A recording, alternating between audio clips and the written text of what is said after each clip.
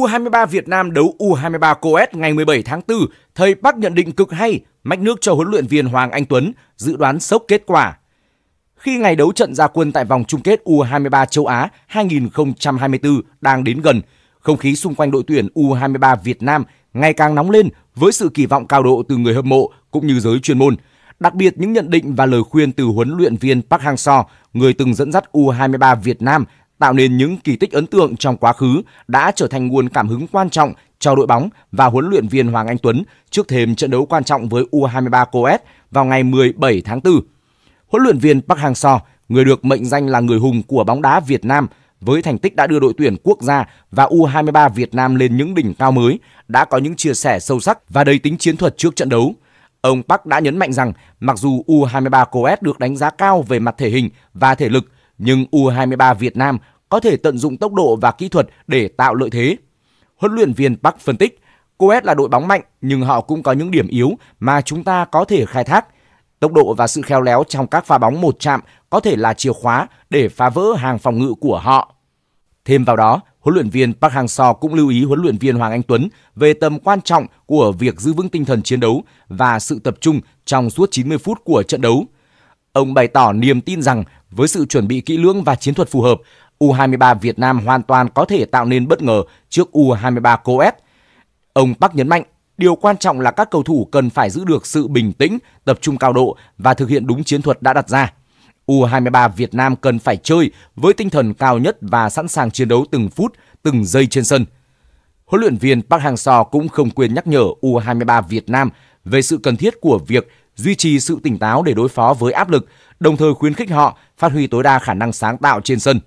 Ông tin tưởng rằng với sự dẫn dắt khéo léo của huấn luyện viên Hoàng Anh Tuấn cùng với tài năng và lòng quyết tâm của các cầu thủ, U23 Việt Nam có thể viết tiếp những trang sử mới, tiếp nối thành công của các thế hệ đi trước và tiếp tục làm rạng danh bóng đá Việt Nam trên đấu trường quốc tế.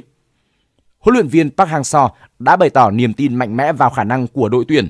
Vị cựu huấn luyện viên, người đã từng đưa U23 Việt Nam lên đỉnh cao của bóng đá châu Á, đã dự đoán một chiến thắng 2-1 cho U23 Việt Nam trước U23Kuwait và tin rằng đội sẽ tiến xa hơn nữa, vượt qua vòng bảng của giải đấu.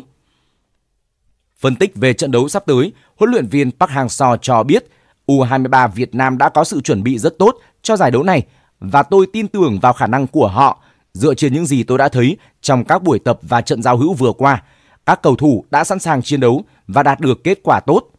U23Kuwait là một đội bóng mạnh, nhưng U23 Việt Nam có thể sử dụng tốc độ và kỹ thuật để chiếm ưu thế. Với dự đoán chiến thắng 2-1, ông Park không chỉ đưa ra một con số mà còn phản ánh niềm tin vào chiến thuật và sự quyết tâm của đội. Ông nhấn mạnh sự cần thiết của việc giữ vững phong độ và tinh thần trong suốt 90 phút, đồng thời tận dụng mọi cơ hội để ghi bàn. Sự tự tin này không chỉ truyền cảm hứng cho các cầu thủ mà còn làm dấy lên niềm hy vọng trong lòng người hâm mộ. Ông Park chia sẻ, tôi đã nói với các cầu thủ rằng họ cần phải tập trung vào từng phút, từng giây của trận đấu và sử dụng mỗi cơ hội để thể hiện khả năng của mình. Bóng đá là môn thể thao của những khoảnh khắc và việc bạn tận dụng được những khoảnh khắc đó hay không có thể quyết định kết quả của trận đấu. Bên cạnh việc dự đoán kết quả trận đấu, huấn luyện viên Park cũng bày tỏ niềm tin vào khả năng của U23 Việt Nam trong việc vượt qua vòng bảng. Ông nhận định rằng với sự chuẩn bị kỹ lưỡng và tinh thần chiến đấu mạnh mẽ, U23 Việt Nam không chỉ là đối thủ đáng gờm trong từng trận đấu mà còn có tiềm năng để tiến xa trong giải đấu. Ông nói, nếu họ duy trì được sự tập trung và chơi với toàn bộ khả năng của mình, tôi tin rằng U23 Việt Nam không chỉ vượt qua được vòng bảng mà còn có thể tiến sâu vào các vòng trong của giải đấu. Những phân tích và dự đoán của huấn luyện viên Park Hang-seo không chỉ cho thấy sự am hiểu sâu sắc của ông về bóng đá mà còn là nguồn động viên tinh thần quan trọng giúp U23 Việt Nam hướng tới mục tiêu cao nhất tại vòng chung kết U23 châu Á 2024. Giờ đây, mọi ánh mắt đều đổ dồn về phía U23 Việt Nam để xem liệu họ có thể khẳng định mình và viết tiếp lịch sử cho bóng đá nước nhà hay không. U23 Việt Nam sẽ bước vào giải đấu lớn đầu tiên sau khi thay tướng. Huấn luyện viên Hoàng Anh Tuấn vốn có duyên với các lứa cầu thủ trẻ được kỳ vọng sẽ giúp U23 Việt Nam có kết quả tốt ở giải đấu này. U23 Việt Nam sẽ có trận ra quân gặp U23Kuwait vào lúc 22h30 ngày 17 tháng 4 tới đây, mở màn cho chiến dịch tại U23 châu Á của thầy trò huấn luyện viên Hoàng Anh Tuấn. U23 Việt Nam thuộc bảng D một bảng đấu được đánh giá là khó nhằn với U23 Việt Nam hiện tại khi phải đối đầu với Uzbekistan, Kuwait và Malaysia. Việc giành tấm vé đi tiếp của U23 Việt Nam là hết sức khó khăn bởi Uzbekistan và Kuwait đều là những đối thủ mạnh ở khu vực Tây Á. Malaysia cũng là một ẩn số của khu vực Đông Nam Á trong bối cảnh U23 Việt Nam đang có phong độ không thật sự ổn định như hiện tại. Mặt khác, U23 châu Á được tính như vòng loại cuối của Olympic Paris 2024 khi 4 đội giành vé vào bán kết sẽ được tham dự Ngày hội Thể thao Thế giới. Do đó, tính cạnh tranh sẽ cao hơn những giải đấu trước đây. Hoàng Anh Tuấn là huấn luyện viên chuộng lối chơi chắc chắn, đảm bảo sự an toàn trước khung thành ở những giải đấu trước đây khi gặp các đối thủ mạnh. Lối chơi kiểm soát nhiều khả năng sẽ không được áp dụng và thay vào đó là lối chơi phòng ngự phản công vốn đã gắn liền với đội tuyển Việt Nam giai đoạn trước đây. Với một đội hình như hiện tại, huấn luyện viên Hoàng Anh Tuấn có cho mình một lứa cầu thủ tương đối nhiều kinh nghiệm bởi nhiều cầu thủ đã thi đấu trong màu áo đội tuyển quốc gia dưới thời huấn luyện viên Chu Jie. Đây là vốn kinh nghiệm thi đấu quý giá dành cho các cầu thủ trẻ của U23 Việt Nam. Lợi thế của huấn luyện viên Hoàng Anh Tuấn ở giải đấu tới là ông đã gắn bó với các học trò hiện tại của mình từ U20, U23, Olympic Việt Nam trong thời gian dài nên có thể dễ dàng truyền đạt cách chơi mà ông mong muốn đến với các học trò. Ở trận đấu sắp tới đây, U23Kuwait là đội bóng đầy ẩn số của U23 Việt Nam khi không có nhiều thông tin từ đại diện Tây Á. Giống như U23 Việt Nam, các cầu thủ Kuwait đều thi đấu ở các giải quốc nội. Phong độ gần đây của Kuwait cũng không thật sự ấn tượng khi ở giải đấu gần nhất họ đã để thua Hàn Quốc 0-9 tại ASEAN 2023. Những chiến thắng gần đây của U23 Kuwait cũng chỉ trước các đối thủ yếu hơn U23 Việt Nam như Macau Trung Quốc, Đông Timor, những đại diện yếu ở khu vực Đông Á. Nhưng không vì vậy mà U23 Việt Nam có thể chủ quan bởi phong độ của các cầu thủ vẫn còn bỏ ngỏ, nhất là sau chuỗi thất bại dưới thời huấn luyện viên Chu Jie. Một sự chắc chắn và hiệu quả là điều cần thiết để U23 Việt Nam có thể nghĩ đến việc giành kết quả tốt nhất trước đại diện Tây Á. Kuwait có lợi thế về thể hình nên việc tranh chấp tay đôi của U23 Việt Nam sẽ gặp không ít khó khăn. Nhưng việc thiếu đi sự khéo léo từ đối thủ sẽ là cơ hội để U23 Việt Nam có thể khai thác. U23 Việt Nam hiện tại có một số cầu thủ kéo bóng tốt như Đình Bắc, Thái Sơn có thể khiến cho đối thủ gặp nhiều khó khăn. Trong đó, Thái Sơn với màn thể hiện được coi là điểm sáng hiếm hoi bật lên trong giai đoạn thi đấu cho đội tuyển Việt Nam dưới thời huấn luyện viên tiền nhiệm. Ở hàng công, Văn Tùng góp mặt ở vị trí trung phong sẽ giúp cho hàng công có thể tranh chấp tốt hơn. Huấn luyện viên Hoàng Anh Tuấn nhiều khả năng sẽ giao nhiệm vụ dễ thở hơn cho Văn Tùng thay vì phân công cầu thủ này chơi đa năng hơn, tạo thành trạm trung chuyển ngay trước và trong vòng cấm của đối thủ. Huấn luyện viên Hoàng Anh Tuấn nhiều khả năng sẽ cho U23 Việt Nam chơi chặt chẽ ở đầu trận để thăm dò đối thủ. Tuy nhiên, huấn luyện viên người Khánh Hòa cũng được kỳ vọng về sự linh hoạt trong chiến thuật nếu đối thủ chọn chơi phòng thủ. Huấn luyện viên Hoàng Anh Tuấn với nhiều kinh nghiệm với bóng đá trẻ Việt Nam sẽ biết cách để làm sao cho đối thủ không thể bắt bài và phát huy tối đa phong độ của các cầu thủ.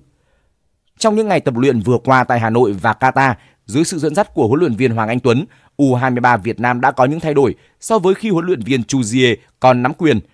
Các bài tập kỹ chiến thuật được rèn nhiều hơn, trong đó nổi trội có tập phòng ngự khu vực, chống tình huống cố định, phản công, thay cho những bài tập chuyền bóng đơn thuần trước đây.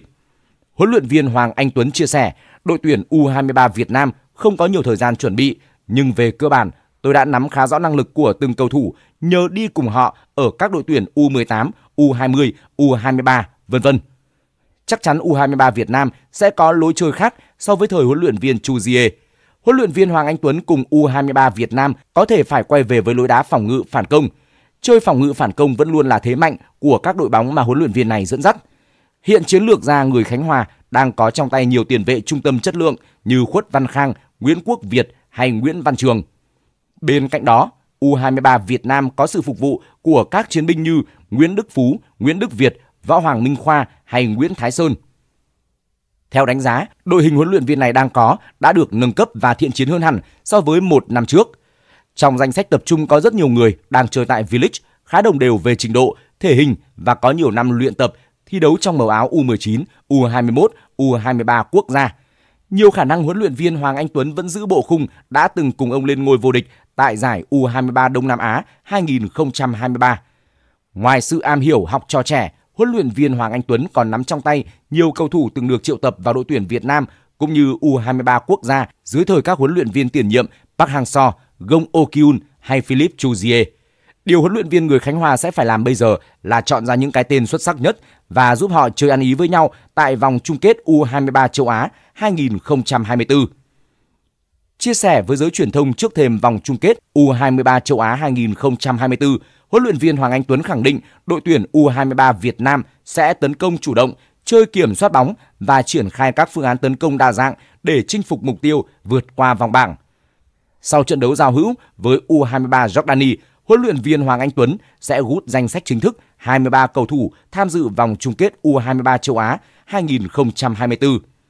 Vòng chung kết U23 châu Á 2024 diễn ra từ ngày 15 tháng 4 đến mùng 3 tháng 5 tại Qatar. Giải đấu có 3,5 suất tham dự Olympic Paris 2024. Đội đứng thứ tư tại giải sẽ tranh vé ở vòng play-off với Guinea, đại diện từ châu Phi. Theo lịch thi đấu, U23 Việt Nam nằm ở bảng D và sẽ gặp U23Kuwait ngày 17 tháng 4, U23 Malaysia ngày 20 tháng 4 và U23 Uzbekistan ngày 23 tháng 4. Ở giải U23 châu Á gần nhất, tuyển U23 Việt Nam đã góp mặt ở tứ kết. Năm 2018, tuyển U23 Việt Nam đã lập kỳ tích khi giành quyền góp mặt ở trận chung kết. Sau những kết quả thi đấu không tốt vừa qua của bóng đá Việt Nam tại các đấu trường quốc tế, U23 Việt Nam đang nhận được nhiều sự quan tâm, động viên của đông đảo người hâm mộ. Người hâm mộ hy vọng thầy trò huấn luyện viên Hoàng Anh Tuấn sẽ tạo ra sự khởi đầu mới khi tham dự vòng chung kết U23 châu Á 2024. Huấn luyện viên Hoàng Anh Tuấn đã đem lại nhiều cảm xúc cho người hâm mộ Việt Nam khi lần lượt dẫn dắt đội tuyển U20, U23 và Olympic Việt Nam. Ở giải U20 châu Á 2023, U20 Việt Nam chơi tưng bừng thắng U20 Australia 1-0, Qatar 2-1 trước khi thua U20 Iran 1-3. Có cùng 6 điểm với U20 Iran và U20 Australia, nhưng U20 Việt Nam phải dừng bước vì thua chỉ số phụ. Tại giải U23 Đông Nam Á 2023, U23 Việt Nam đăng quang sau khi đánh bại U23 Indonesia trong trận chung kết. Vòng chung kết U23 châu Á 2024 ở cấp độ hoàn toàn khác so với giải vô địch U23 Đông Nam Á mà huấn luyện viên Hoàng Anh Tuấn từng đăng quang mùa hè năm ngoái. Uzbekistan, Kuwait và Malaysia chắc chắn sẽ mang đến những thử thách không dễ dàng. Cách đây 6 năm, chính tại đấu trường U23 châu Á, một thế hệ trẻ U23 Việt Nam đã thổi bùng ngọn lửa đam mê, đưa người hâm mộ vào cơn say bóng đá sau thời gian dài mất niềm tin. Một thời kỳ rực rỡ được mở ra với lứa cầu thủ hiện tại sẽ là quá sức nếu đòi hỏi họ lặp lại chiến tích ở Thường Châu. Tuy nhiên, tất cả hy vọng thầy trò huấn luyện viên Hoàng Anh Tuấn có thể thắp lên ngọn lửa của niềm tin và hy vọng cho bóng đá Việt Nam.